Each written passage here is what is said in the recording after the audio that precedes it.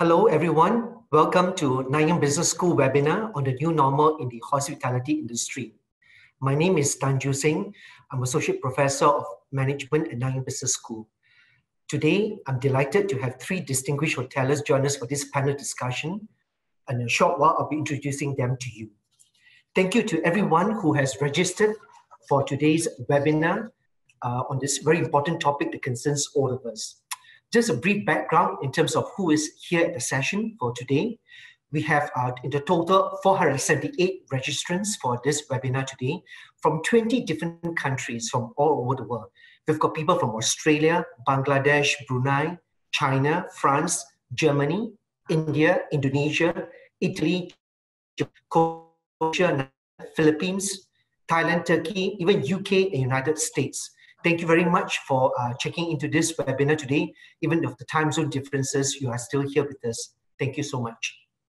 We have people from the hotel industry and people from outside the hotel industry who are interested in this topic today. A bit of housekeeping before we get started. If you have questions for the panelists, I would suggest that you submit them in the Q&A window at the bar below. We'll have a Q&A session after the panel discussion to answer some of your questions. For today's webinar, we will not be referring to the chat for questions. This webinar will be recorded and the link will be sent to you when it is ready. Now, allow me to welcome our three distinguished panelists to today's panel discussion on this topic, the new normal in hospitality industry. First off, I'd like to introduce Ms. Josephine Chua from Ramada Days Hotels by Wyndham Singapore. She is the Director of Human Resources and Quality, and she is from the MBA class of 1995. She is an alumni here in the Nanyang Business School. Thank you so much, Josephine, for joining us this afternoon. Thank you. Next, we have our next panelist, Mr. Lim Boon Kui, all the way from Bangkok. He's based in Bangkok, Thailand. Lim Boon Kui is with Dusit International, and he's the Chief Operating Officer, and he is from the MBA class of 1998. Welcome, Boon Kui. And our third, last but not least, our third panelist is Mr. Michael Ong from Pan Pacific Hotels Group.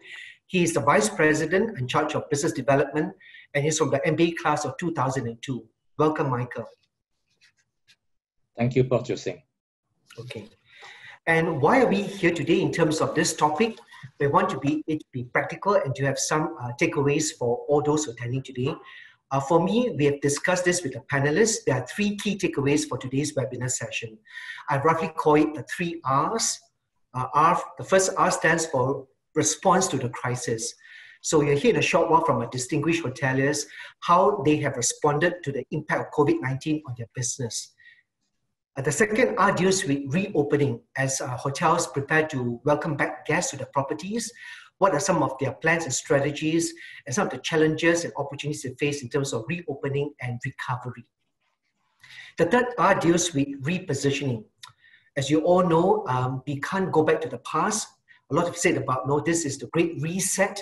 We may recover, but we can't go back to where business is done in the past. So how hotels are repositioning in the new normal. Some have called even the next normal already. So these are the three main takeaways we hope that all of you will get out of this webinar discussion today. Response to the crisis, recovery and reopening, and last but not least, reopening. So first off, let me start with the reopening questions. Maybe first off to Josephine. In terms of reopening, what were some major considerations or decisions that your hotels have to make in terms of trying to respond to the crisis? Maybe in the months of maybe March or April in terms of responding to the crisis when COVID-19 hit us. Good afternoon, everybody. And once again, thanks for attending the webinar. I'm honored to be here. So because I come from Human Resources and Quality, I shall focus on that. So my other two distinguished panelists will be able to address other matters.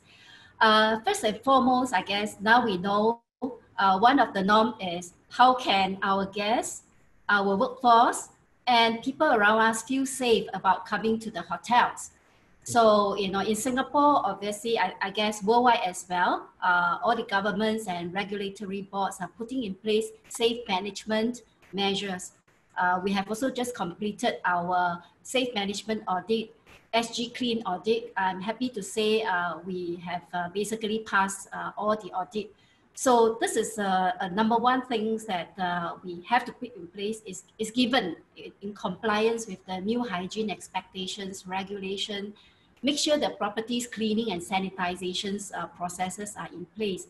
And for the workforce, have they been trained well to be able to handle situations, to be able to handle the new requirement in terms of how they clean the room, how we welcome the guests. Putting on masks is a requirement, taking temperature is a requirement, safe entry is a requirement. So there are a lot of things that's happened since COVID-19. And we all know, especially hit by COVID, are the hospitality, tourism, and aviation industry. So we have to be very nimble and agile to get all these processes in place. Operationally, I really would like to leave it to the other two panelists, but coming from a quality background, we also have to put in place all the quality checks and how do we re-engineer our processes to make the future processes more sustainable. Thank you very much, Josephine. And so over to you, Boon Kui. What are some of the things that the plans, the things that you guys did for Dusit International? Good afternoon, everyone. Nice to be here and very pleased to have everyone participate in this webinar. I think when the COVID-19 virus actually appeared here in Thailand, and, it was January 23rd. One of the most important things that we have done is to make everyone aware of the fact that safety and the health of all our employees and our guests is a top priority.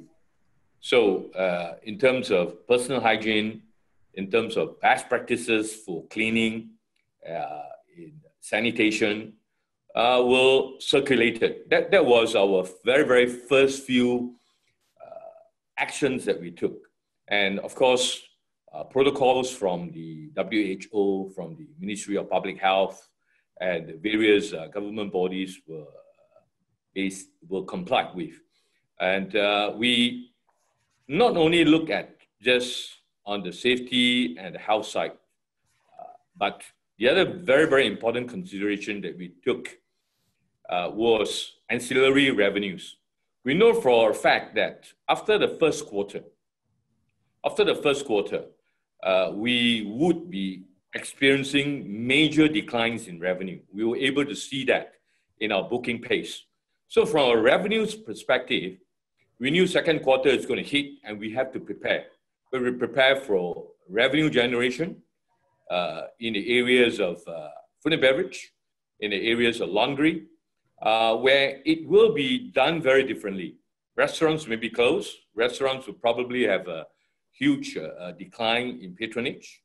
So we went into action very quickly with delivery into takeaway for food and beverage because we need to sustain some kind of revenue going forward. And the third thing we looked at as early as January was cost containment. So we put our manual in place. Generally in our group, we have a cost containment manual that divided into a couple of phases. So phase one went into action as early as January. So those were the three major things that we implemented in the last week of January, even before Chinese New Year. Okay, thank you, Boon Kui. Over to you, Micah, for Pan Pacific Hotels. What were the actions taken to address the impact of COVID-19 when COVID-19 hit the industry? Hi, everyone. Yeah, I think my colleague, learned panelists also shared from the HR operation point of view. So my perspective is quite similar, but also a bit different. I think in terms of operation, yes, we all of us are going to a way, general observation is going to a way cost containment very quickly. As soon as the first case was in Singapore. And Singapore take away, I think in Singapore we're very blessed. I think the government respond very quickly and pick up the case very quick, very fast earlier on. Also, the cost containment is one perspective. Second area is actually to find alternative revenue model. So in this case, it's quite different from Boon Kui experience. I think Singapore we do have a lot of stay home notice guests from overseas returning Singaporean and all those dependents on that. So that part, I think we actually focus on that part. Give us a steady business in the meantime. And of course, for those FMBR we are permitted to open now, we actually do a lot of the delivery. I think that's a new source of income that we quickly latch on. I think the other perspective I encountered recently, actually, my job is to sign new hotel management agreement with the third-party owner. So third-party owner, I deal with them constantly. I think the big issue is that when to reopen the hotel, right? When to reopen the hotel, and for those who are almost going to already completed renovation, they are going to launch, and in one case, ask them to hold back first, because no point spending the marketing dollar now when all the travel is being restricted. I think there's no point. So we'll wait. I think that picking our timing is very critically important. I think the timing when to reopen to coincide with the uplift for travel restriction by the government policy, and that is very important. The other aspect also is important is the working capital management. I think all those hotel in overseas, those owners that I talk to regularly, they always worry about how long can we prepare the capital to last. So I think we already advise them to get credit facility, get the capital ready, and really get to.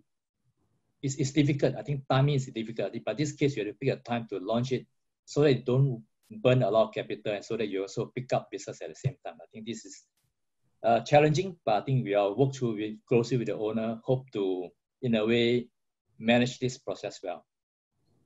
Okay. Thank you, Michael. What I've heard so far in terms of trying to maintain quality, of maintain operational efficiency, maintaining financial capital, preserving cash, and also looking towards the future in terms of what will be different as we move out of the crisis. At this point, I would like to also ask the panelists if you have took a one action, the biggest action or decision you have to make during the response to the crisis. What would be that action you took which had the biggest impact in terms of trying to maintain business continuity when guests are not coming in, when some hotels have to close and some employees have to be laid off or furlough or take voluntary leave? Maybe, Josephine, one action you thought you've taken had the biggest impact in terms of manage the quality or the operations from HR standpoint. Also to Boon Kwee, maybe operationally from the financial part of it, you have a number of hotels in Bangkok and elsewhere. Whether there's a difference between the leisure hotels versus the ones in the city. And Michael, in terms of whether you mentioned about the stay, the guests who are staying here, the short-term stay versus those who are the business travelers and so on. So maybe your thoughts on this. Maybe up to Josephine first. Okay, so again, I will focus on the people aspect. I wouldn't say that it's just one. Okay, so we will try to force feed. I think this COVID-19, this pandemic, is an unprecedented, situations. Okay, we all are just digitally trying to find, solutions and do as much as we can. So let me try by saying, from a people perspective, upfront, we adopted the very paranoid approach where our restrictions, our control actually were tougher. In fact, I would say we were even tougher than what the authorities mandate us to do. So obviously we don't know at that point, just like what Boon Kwee has shared. In January, I still remember Chinese New Year Eve, we basically took the approach to restrict or to control travels. Okay, I'm sorry about the tourism and travel industry, but because back then it was called Wuhan. Okay, obviously from being a people person, I took the approach to first protect our staff well-being, protect our guests because we interact with guests, and again family. So all the way from our executive committee and HOD, we lead communications to our employees to make sure that they are aware of the situation back then. And we actually revamped our entire business continuity process.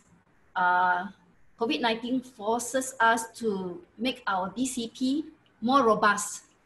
And I'm glad to say the entire organizations really put our hands and our effort together to develop a very robust BCP.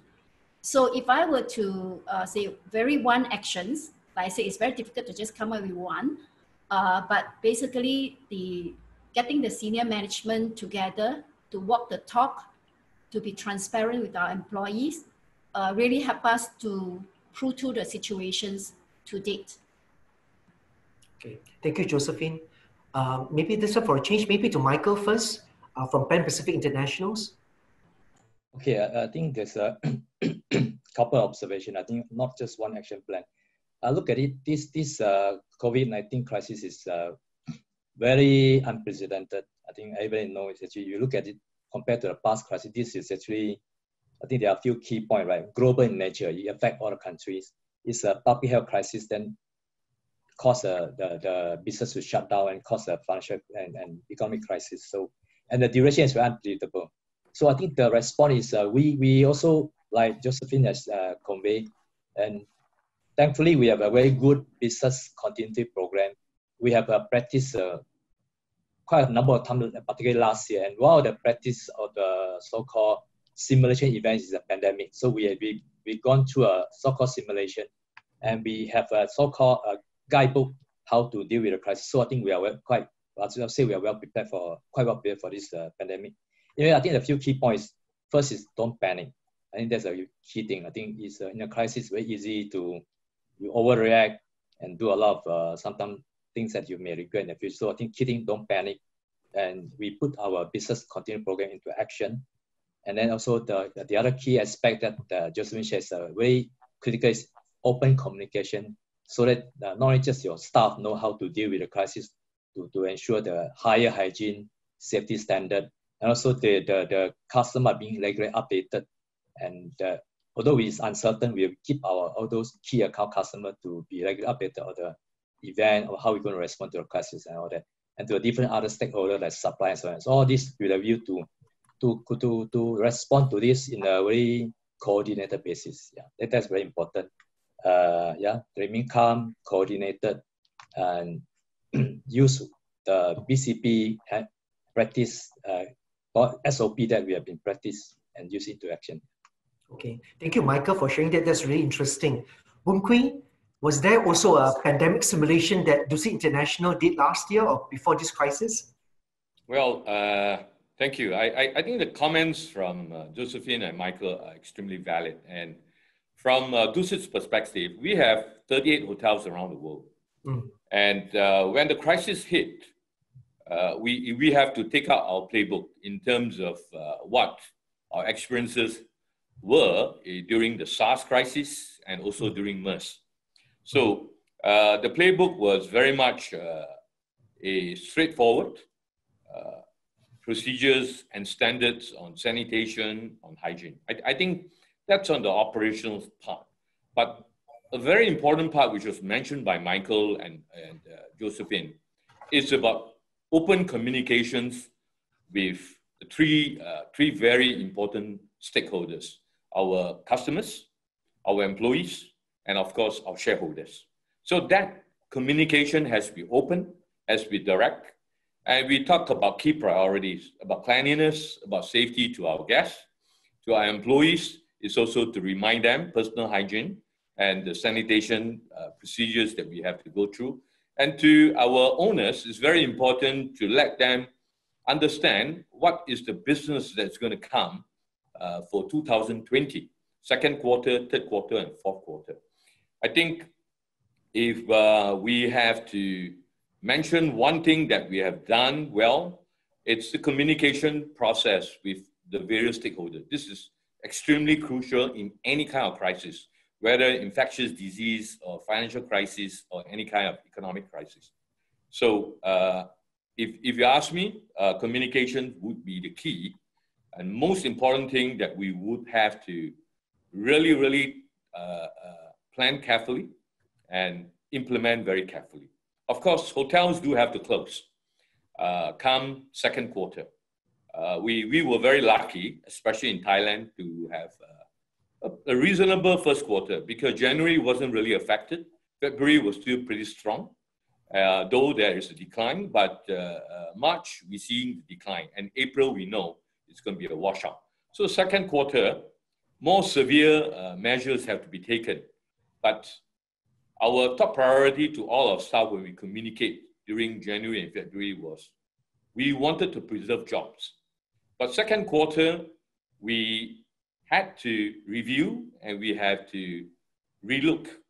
And unfortunately, furloughing of our staff, some redundancies would have to happen. So this is a harsh reality. But as long as the communication is direct and is honest, the staff can understand because they know that it's a situation that's not affecting just our company, but all companies in general in the world. So situation was very fluid. It's very confusing with a lot of information. So we have to constantly send out information to all our staff, to all our guests, and also to our shareholders to tell them what's going on. So in essence, I think everything is all about communication in a crisis. Thank you very much, Boon Queen. I think that would be my personal takeaway from this first segment here about how hotels responded to the crisis and the importance of communication. So communicate, communicate, communicate. This will be a good transition point to the second segment of this webinar discussion with our panelists. This will be the time also to do a poll among attendees here. The poll is to ask you for your assessment of how optimistic you are about the outlook as the hotels now emerge from the crisis. So I'll get my colleague now to start the poll for the attendees, and the results of this poll will be shared very shortly. So this is a 20-second poll. Please go ahead and log in your response to this poll. Okay, the poll has ended. We'll share the result very shortly. But this is a good transition. The next segment talking about hotels reopening for business. Can I maybe now invite Michael to share a bit more about what were some of the major considerations now as you prepare for reopening and recovery? Maybe here in terms of what will you see would be one or two key challenges in a reopening, and how would you plan to deal with these challenges? I make some general observation. Actually, I'm not from operation, but I do interact with my colleague quite regularly. So I think the reopening is always in the mind of the also third party owner, ourselves, third party owner, all that. It's always how to get a business. We have been actually doing a lot of training internally. So we focus a lot on the recently do a lot of training on revenue management. So actually one of my colleagues asked actually what to do with what is revenue management in this period, right? There's no revenue, so how to manage? so I think it's the important point. Actually, we need to get ready when the flights is resumed, right? I think that in Singapore context, I think last check with STB, about 410 hotels, 66,000 over rooms, right? So imagine if we open at the same, if the flight resume, we all open at the same time. So everybody is just going to just compete on the limited size of the pie. So they're going to be very tough. I think going to be a price war and all that. So we have been discussing. There's no one formula, but I think these are the key challenges. That how to plan in such a way that you minimize the price war, and the operation part. I think every operator have done that already. How to stay safe, clean, hygiene, all these things are all. There have been a lot of simulation to get ready for the opening. The perspective of revenue part, I think that's a very difficult part. How to get ready to get a business. I think that part is, I think is evolving. I think I look forward to see how does the market respond to when it's as if all the hotels have been shut down now. It's a pre-opening for so many new hotels at the same time. So it's going to be pretty challenging. So I think the generally speaking, even the back end operation, everything is ready. The front end is like how to get a business. I think that part, there's no solution. So I think in different regions, we respond differently. So for those regions which had the big domestic market, I would say, like, for example, China, right? So China responds quite differently from Singapore. China, big domestic market. So our hotel there actually already reopened. You're actually doing fairly well in Beijing. But because of second wave now drop again. So this is actually very evolving. I think there's no single strategy and formula for reopening. It's actually depend on the region you are in, China, Australia, Singapore. So Australia and Singapore actually, we are benefited a lot from the government business, the stay-home notice gas. But I think once the flight resumes, I think there are a lot of price person needed on the sales and marketing front. Okay, thank you, Michael. I hear clearly about the revenue challenge. Do you have the same view as well, Boon Kui? Okay, to answer the question on what were the decisions that have to be made to do the reopening? Yes, we have to assess the demand, and as what Michael has mentioned about revenue strategies, he's absolutely right. There's no revenue to manage. So now we really have to assess where is the demand going to come from. With all these government regulations, with border closures, with heightened standards in cleaning, we really felt that, and we assessed as early as March, that business will drop between 30 to 50% even when we reopen, because we are reacting to a different set of norms, different set of behaviors from our customers. So definitely, assessing the demand generators is a key consideration that we use. And second, very important consideration that we look at is we need to lower our break-even point. Our operating break-even point is crucial. So during this downtime, we have to reassess and relook at every single thing that we have, from energy, from staffing levels, from the processes on the workflows, in order to lower our break-even point. Because we know for sure that when business comes back, it will not be what we had before. It may take between 12, 18 months before we can reach pre-COVID level. So we have to establish a new set of processes, a new set of standards in order to overcome the challenges when we reopen our hotels. So the break-even point has to be lowered. And we took the downtime to look at all this, and we managed to do that. And the third thing that we look at in terms of what are the considerations to open is, of course, the market is very important. As Michael said, in Singapore with so many hotels, if everybody opens at the same time, we'll all be in trouble. So we need to assess how is the market going to respond in terms of the supply. Are people coming on slowly, or do we want to be the first, or do we want to be the last?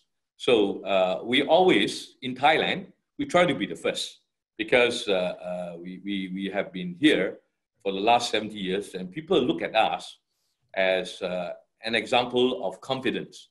So when we look at Hua Hin and we look at Pattaya, those were our two hotels that we reopened the beginning of June when the government released the restriction. So why do we decide on opening on the first day the government allowed us to open? Is because we know that domestic tourism, which is allowed in Thailand, will be generally by road. So people will drive to this destination. So we were one of the first few hotels to open. And yes, it's a very tough call because domestic business comes only during the weekend.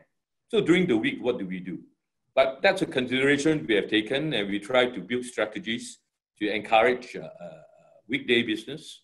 And so far, I can comment that our hotels on Fridays and Saturdays are doing very well in Hua Hin and Pattaya because the locals are very keen to get out of Bangkok, and that's some light at the end of the tunnel, if I may. Yeah. It's good to hear that. Thank you for sharing that, Boon Kui. We will talk about maybe the HR here as well, in terms of the challenges you're facing now in terms of reopening properties for Ramadan days hotels. Okay. So as you know now, the additional hygiene requirements, safe management has become a norm. There will be drop in on the on-site productivity. There will be additional costs. Okay, so cost containment cost management will be something we'll deal with. And with my technology hat, I've been also accelerating programs to use of technology in the hotels. So this is something, again, within a very short time, we have to accelerate programs that we probably planned for 2020 to 2022. Everything has to be, in a way, brought forward because we need to compensate the additional requirement. From a people front, again, of course, customers, we will have to work on customers' confidence with our hotels and employees in terms of, if they have any fear about, any safety considerations, because we do have, in the hospitality, we do have some more mature and elderly workers that we have to take care of. For sure, I think one point to note to the real bit is that I think COVID-19 has brought all the hoteliers, very well together. Competitors becomes, friends to work on the solutions. So I think for HR, we also have to deal with readiness of employees now. A lot of them, or a portion of them from executive office, are working from home. So working from home, there are its own level of stress to manage. And having said that, now bringing them slowly back to the office is another transitions. So who will continue to stay at home, who should be coming back to office, for example. So there are actually multiple challenges that we are managing at the moment. Okay, thank you, Josephine. My takeaway from this segment here would be, I think, picking up a word that Josephine used, transitions. So a rewording is a series of transitions. And hearing from Michael, we need to be open. It's not just one silver bullet or one strategy, one solution. We need to be very agile as we look at the situation evolving. And I hear from Boon Kui as well, look for new opportunities in terms of trying to figure out the new normal out there as we emerge from the crisis. At this point, maybe I will get my colleague to share us the results of the poll that the attendees completed just a few minutes ago. I believe that the majority voted quite optimistic. Can I invite our panelists to look at the poll results? Can you see the poll results here? So I think 9% very optimistic, 56%, more than 50% quite optimistic about the business outlook when the pandemic recedes, 31% quite pessimistic, and 4% very pessimistic. So looking at the results of the poll here from the attendees, we've got more than 50% quite optimistic, but also a significant portion, about a third, who are quite pessimistic. This will transition to maybe the closing part here in terms of the final R, as I call this the crystal ball moment, trying to look into the future, the new normal, as hotels are positioned for themselves in the new normal, how to compete, and the new opportunities out there. Maybe as we get started, we'll bring in the Q&A very shortly. But maybe I'll ask Josephine to start. You look at in terms of the repositioning, the new normal. What is your response to this poll here? The results quite optimistic versus the quite pessimistic. So the future of hospitality to tomorrow's hotels, how different would it be? I think at least there is a little bit of ansinkang or peace of mind that more than 60% are quite optimistic. I applaud the sales and marketing employees or workforce that are out there trying to create new businesses. And I think nobody has a crystal ball. COVID-19 hit us also, like I said, digitally, and the adverse impact on the entire world is just unbelievable. And so for us right now, the key is to continue to upskill our people, to make sure that they stay relevant, if possible, even towards the future of hospitality. We have made use of the last 2 months. Of course, this is a local Singapore context. Utilize almost 200K Singapore dollars to send as many as our workforce who are eligible to training. And that was the opportunity for them to look at, for example, myself, I'm going for digital marketing. I'm going for revenue management. Okay, so out of the human resources context, so that we all can be better prepared. We are more, well-rounded to be able to appreciate, the organizations. So I don't want to take up too much time because I do know you have time constraint to Q&A. So I guess I'll stop here. Yeah. Thank you, Josephine. Boon Kui, what are your thoughts about tomorrow's hotel?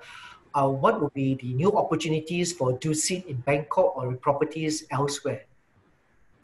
Well, the optimism is definitely there. We expect people to travel. COVID or no COVID, I think this is something in human nature. Everybody wants to travel because of one very important thing, which is to experience new experiences. And I repeat the word, to experience new experiences. And it's very, very crucial. What is the meaning of new experiences in the context of post-COVID? A flexible experience is very important, together with a very quality experience. So flexibility is something that will be the new norm. Customers coming to hotels, coming to resorts, will need to have a lot more flexibility because why? The previous travel landscape that we know will no longer be there. We need to rethink and we need to envision a new travel landscape. The new demands of the travelers are people, are individuals. Group travel will be minimized. And what do these individuals actually want? Basically, they want to go to less crowded places. They want to see less people. They want to try local experiences. And they want to control their own time. And they want to do whatever they want. So this is the new experience that customers are looking for. So in essence, it's flexibility and do at their own time and do what they like. So when we are envisioning the new services, the new products, we have to look at what exactly is the new traveler looking at. All right, the millennials are very important. The couples are very important. The younger generation are very important because the amount of research that's being done on the travelers indicate that many of the younger generation, the millennials and the couples and the young families, they want to travel. And they want to travel a lot more than the people who are slightly older. Not that the people who are older are not traveling, but they're traveling less. So we need to understand this data to know what they want and to deliver it to them. So what kind of unique experiences are we going to provide other than, coming to a resort where you have the beach, you have dining? People are looking for something new. And the new thing that we look at is about wellness and well-being. COVID-19 has created new opportunities, the way I look at it, because many people have been staying at home. So the well-being of the people are important. When they go out, they're not looking for a normal vacation at the beach. They're not looking for a vacation where they lie down in the swimming pool, they enjoy. But they're looking for something different, something where their mind, their body can be recharged, can be revitalized. So those are things that we are looking at in the new normal. And travel is here to stay. I think we are all optimistic. I'm optimistic. That's the reason why we're here today, to rethink what is necessary to provide to the new travelers. They're the same people, except that expectations are different, their behaviors will be different. And one last thought, if I may, about people. Yes. Josephine made a very important point. Multi-skilling, multitasking with one person doing many jobs is going to be the norm going forward. Robots cannot take over the human touch. A high-tech, high-touch is crucial. High-tech to improve efficiencies. A high-touch are basically the key touch points that every single customer wants to feel, that robots cannot take over. Right, that's my parting thought. Thank you. Okay. Thank you very much, Boon Kui. I think in a sense, you also addressed some of the questions raised by the attendees that my colleague has already compiled. So some of the questions here revolve around the new normal in terms of the new business models or new revenue streams that will emerge. I think you've already shared some of these possibilities, Boon Kui, and new opportunities as well. So I think that question you've already addressed to some extent. You also addressed the part about no skills, because the multi-skilled workforce going forward will be reality, much more so. And so those are some of the questions that attendees want to raise in terms of what were the skills or new learning opportunities or training methodology going forward. Maybe on this point here, there are some questions revolving around revenue and profits. Also in terms of price war that could be expected. I think there was a reference to it earlier on in our discussion. Some research showed earlier on that the previous crisis, talking about September 11, the difference between ADR recovery and RevPAR recovery post-crisis. In terms of the number of months, they expect ADR or RevPAR to recover to pre-crisis level. There's going to be a lag. So maybe to Michael, your point here is that if that question is raised in terms of there's going to be a price war among the hotels, among your competitors. How do you see this being played out in the new normal, Michael?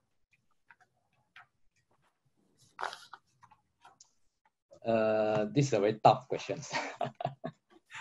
I think the being the keyword is being agility, and you cannot have the template for all the different destinations.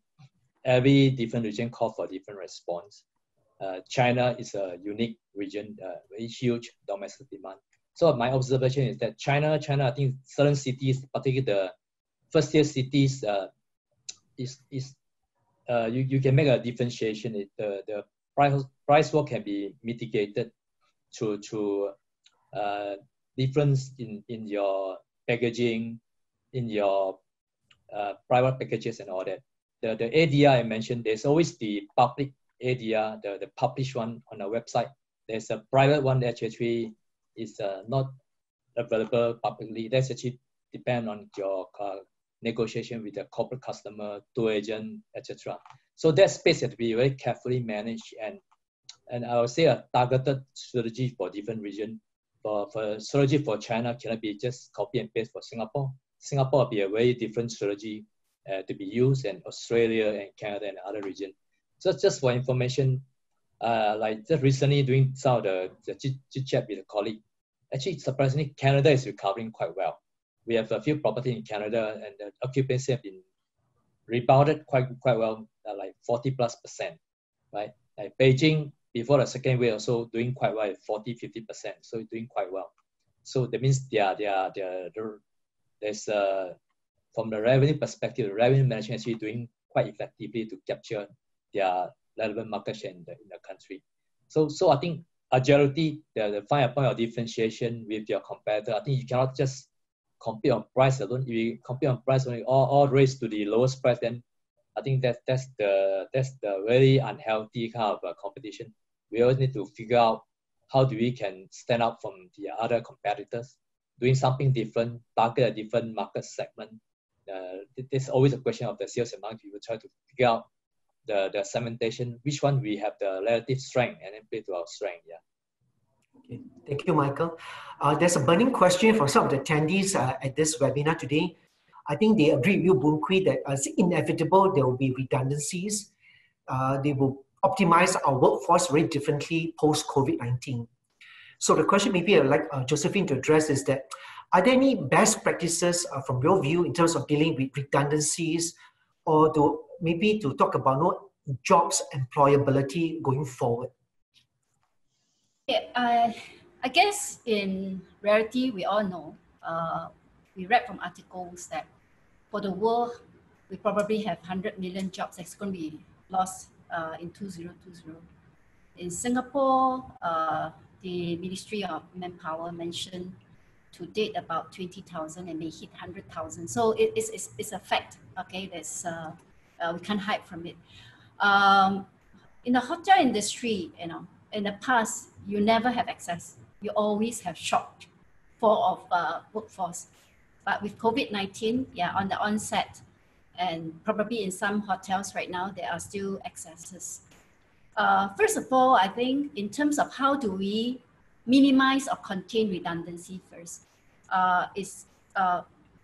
we have been very transparent with our communication. So the business situations has been very openly shared with our employees, of course, short of the probably the profitability, and the absolute revenue dollars.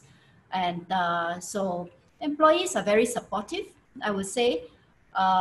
Yes, some of them are worried about losing their jobs, but they are very supportive in terms of cross-deployment to other areas. So for instance, because restaurants were literally closed, the takeaway business, really not much, okay, for the last 2 months for the hotels. And therefore, what do we deploy? Where do we deploy the chefs? And where do we deploy our service staff? So through a communications and through a plan, some of them, were deployed to other departments, be it, stewarding, okay, be it front office in some area. So staff has to also be open-minded, flexible enough to adapt to the pandemic or to this unforeseen situations. And in returns, what we do is we do take the opportunity, like I mentioned earlier, okay, look at the workforce and identify, it's a mutual, employee owns and management support. Look at programs that will help them, okay, during the downtime to upskill. We focus quite a lot on, I have to agree with Boon Kui as well, in terms of service quality. So that was the best opportunity in the last few months to increase the number of service quality training. And another point that I resonate, and that's another angle that I am focusing a lot, is we're not talking about just staycations or going to the beach or whatever. Now they are looking at what is your unique propositions now with the experience with pandemic. Okay, how are you going to enhance customer intimacy now? What is the customer's experience you're going to give me? Okay, how do you still enforce or enhance the delight to the customer, when now probably in the next 3 months or 6 months in Singapore, we probably have to continue to put on masks and no handshake, no contact. So the contactless technology moving forward. So I think, in terms of workforce upskilling, reskilling, it's really looking at, how you're going to shape it like for the next few months and the future to come, and work with our workforce, for them to be able to also diversify into other areas that they have never experienced before. Okay. Thank you, Josephine. We are moving towards the end of today's webinar session. My last question for the panelists, also from the picking up from the Q&A. And for the attendees, you have further questions, do pop it into the Q&A window at the bottom. We'll try to address some of this after the webinar with the panelists. For those questions not addressed in this webinar session, thank you for your questions. Last question for our panelists. Do you see a V-shaped recovery, or a L-shaped recovery, or U-shaped recovery, or a W-shaped recovery, or some say swoosh, the Nike shape? So maybe over to you, Josephine, your thoughts, since we did ask our attendees for their optimism or pessimism about the business outlook. Okay, data speaks. So thanks to the participants for sharing, the poll. So at least now I can go back and share with my hotels that there's more than 60% optimistic. We don't have crystal ball. And I think I would like to say it would be difficult to forecast. But I also have to agree with Boon Kui. The tourism and the hospitality market will return. Okay, is when? I'm really not sure. Yeah. So we just have to be prepared. If it does come back, rebound quickly, we must be ready to be able to serve the market again. Thank you, Josephine. Boon Kui? Well, it's not really a V shape or U shape. I would like to use the term bathtub. All right, I believe, okay. Yeah. Right now, we are basically at the bottom, and it's going to be there for quite some time. Because for the hospitality industry, 12 months is a long time. So we will see the decline, all right, at the bottom for a little while before we start the uptick. Is it going to be 12 months, 15 months, or 18 months? It's hard to tell, but we, in our industry, we've been talking among various competitors. We believe that it will take at least 12 months before we can really start the uptick to pre-COVID levels. Okay. So that's optimistic, but at the same time too pessimistic. If you're looking for short-term 6 months gain, I think it's going to be very hard to come. Okay. So cautious optimism. I'll remember this bathtub analogy. Thank you, Boon Kui. Right. Michael? Yeah, I think my perspective is a bit different. I think it's very much linked to the development of the vaccines. On that front, I heard some relatively positive news by, I think at least a few people have been, authoritative figure have been mentioned that the vaccine being on trial now, on human trial and all that, partly from China. All the scientists are racing to be the first one to have a vaccine that with minimum side effect. I think Dr. Fauci, from the director of the pandemic disease from USA, say he's quite optimistic that the vaccine will be available by year end. So with that kind of background, I think going to be, I'll take a bit of a quite optimistic view. I'm one of the people who click quite optimistic. I think going to be like a U-shape, but not a very long U. I'll say, as Boon Kui has said, 12 months is a long time. I'll guess between 12 to 24 months. I think that kind of recovery. V-shape, unlikely. U-shape, very possible. How long is the U? Is it a bathtub or shorter U? I think all depend on the vaccine. With the vaccine, I think the confidence will be back. People will start to be more confident when they travel. I think one of the key things that probably restrict people's choice, like how safe to travel. I think this question about it's the very first question in people's mind. I think once you have vaccine, that question will be resolved eventually. I believe with human race, we will overcome this. Our scientists is working hard, and all the ingenuity, all the $1 billion of the investment to have medical technology and all those investment by different countries. I think I'm fairly hopeful the vaccine will come up probably before the end of the year, hopefully. Then we can get back to a new normal. Hopefully the waiting time will be shortened as much as possible. Thank you. Okay, thank you very much, Michael. I think I will use this word to sum up my overall impression of the assessment, sense making of what was shared so far in terms of hotels repositioning new normal. I probably use the word resilience, at least from the research I know that's done in the hospitality industry all these decades. The hospitality industry has been resilient. Previous crises, past crises have hit the hospitality industry, travel tourism, but they've all bounced back. So I do believe that the industry is resilient, but of course we can't go back to the past, the old way of doing business. There will be new opportunities out there. But the human race, I think all of us are also resilient. So I think this will probably make us stronger, make us wiser, and will come of this crisis, as I like the word used by Josephine. I think there's a community that we build together, and together we can ride this crisis out and come out stronger, supporting one another. I think I'd like to thank all the attendees today for spending this time with us today. I hope you've got some takeaways as well. The recording of this webinar session will be sent to you once it's ready, together also with the questions that we answered by our panelists.